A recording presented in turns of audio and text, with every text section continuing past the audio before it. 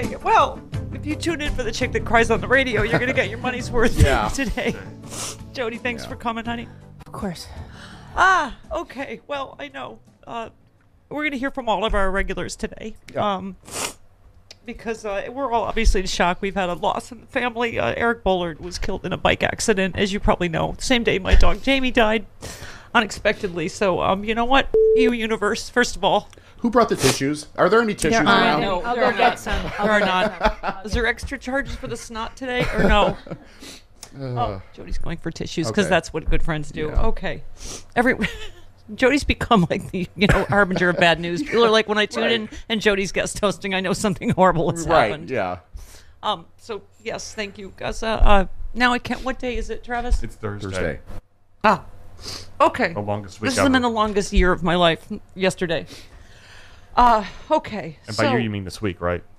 Yeah. No, thank you, honey. Okay. All right. Okay. Napkins. Oh, do you need one too? Yes, Yes. please. Well, you're the one that did the thank you. montage to Thank you. yourself. I can go Okay. upstairs and get them. No, it's fine. It's fine.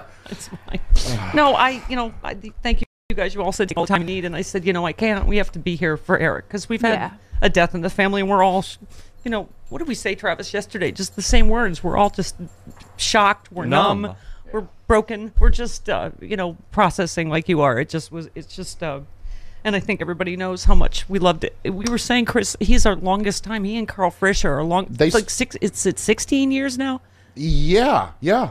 No longer than that, I thought, but yeah. Yeah, well, this version of the show is, right. He's been here since the very beginning, every Monday, and there's just going to be a giant hole in my heart, and that, in my show, and, every Monday at 7 Pacific is just, he is my sanity, my rock, and it's, the word I kept seeing on Twitter over and over is irreplaceable. Yeah, absolutely. He really is. There's nobody that does what Eric does, and, Bob Seska and Bob hopefully will join us later as cyclists. We're just being killed in a bike accident is obviously close to home for a lot of us. And 57 and his wife and kids, my heart just breaks. But, his work is so essential. And I just all I can think of, Jody, is this, that we have to all be Eric. Yeah. We all have to be Eric. We have to, especially now.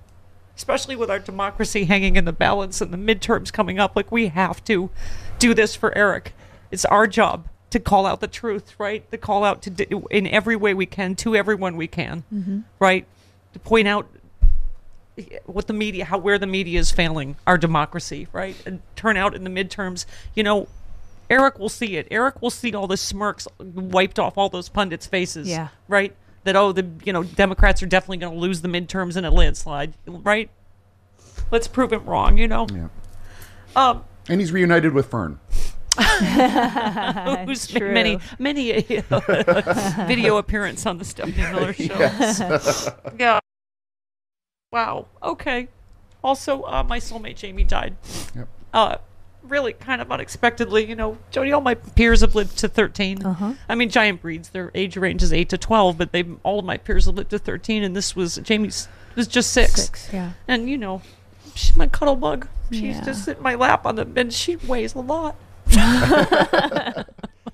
In my lap, in the Bark Lounger, she slept on my chest every night. I had to actually wedge my body under her 100-pound body because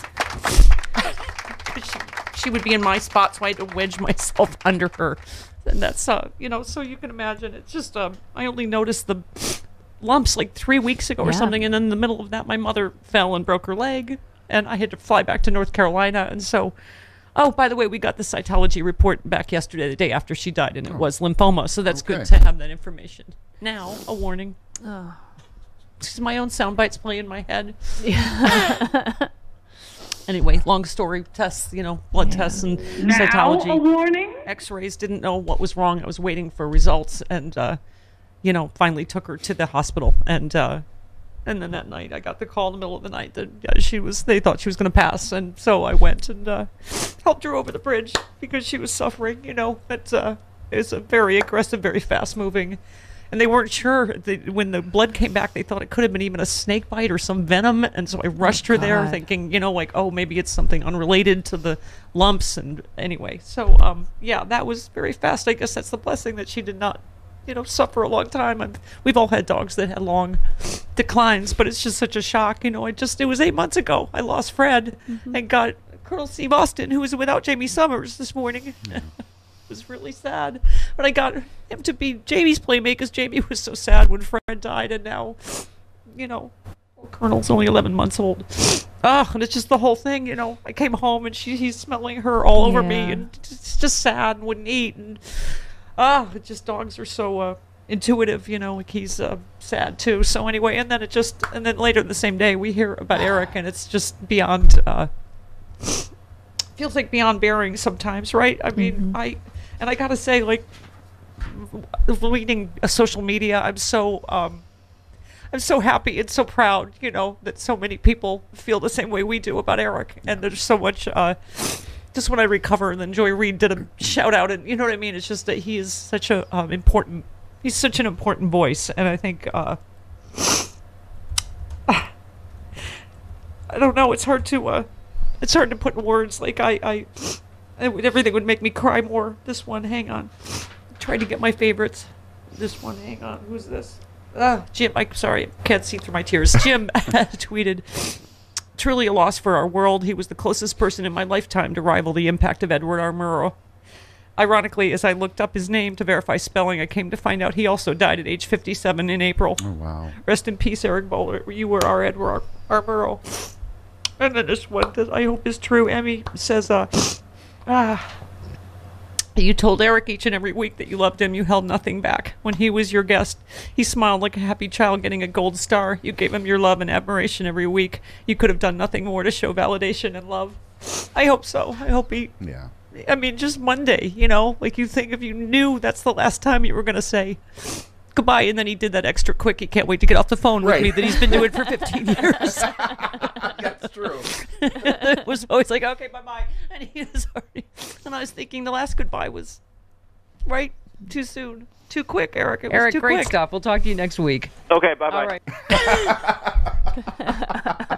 Okay, bye-bye. I had to find We one joked of about those. that for 16 years. Yes, we did. Men cannot wait to get off the phone with me.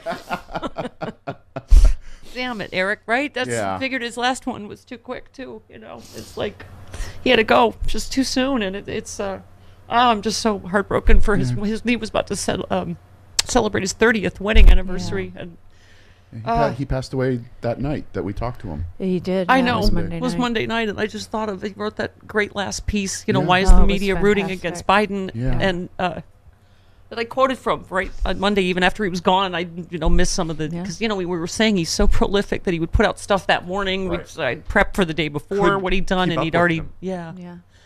done more. And he cared. He really cared, and it's, anyway, just a heartbreaking, devastating loss. It's worth pointing out, too, that piece that you're talking about and a lot of his pieces, he read those pieces on pressrun.media. You can go there and you hear can him listen reading to- those yeah. pieces. Yes. His Yeah. voice. Yeah. He So reads if them you- in his voice. Yeah. At pressrun.media. So that's if you want to remember Eric, that's Yeah. one way you can remember him and listen to his words and how Yeah. important they were. Yeah. And we have a whole bunch of them in the Stephanie Miller Happy Hour Extra podcast feed. Yeah. So, yeah.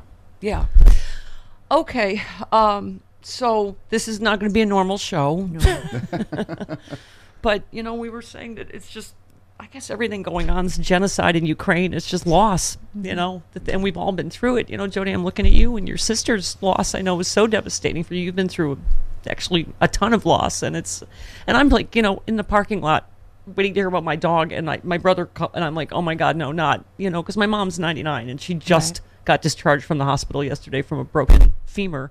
And I know where we are in that story, and it's just like every time the phone, you're in that place, every time the phone rings, was waiting for the veterinarian and my, going, oh God, please so my mom, she's already beaten the odds, it's like 50-50 that you even get out of the hospital at 99 after a broken femur, so she's out and like in rehab yesterday trying to, and it's like her courage just kills me. It's just like I'm it's a lot, Jody. It's a lot I know, right honey. now. It's really a lot.